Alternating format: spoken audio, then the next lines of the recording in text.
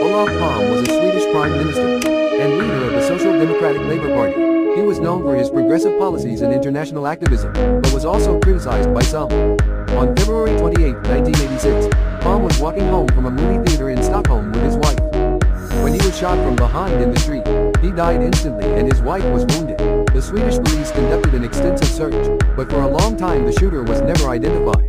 In 1988, a man named Christoph Pettersson was arrested as a suspect in the case. However, his conviction was overturned in 1998, and he later died of a drug overdose. Swedish prosecutors announced in 2020 that they were closing their investigation into the case. They concluded that a deceased individual, named Stig Engström, was the likely perpetrator, but there is no direct evidence of his involvement.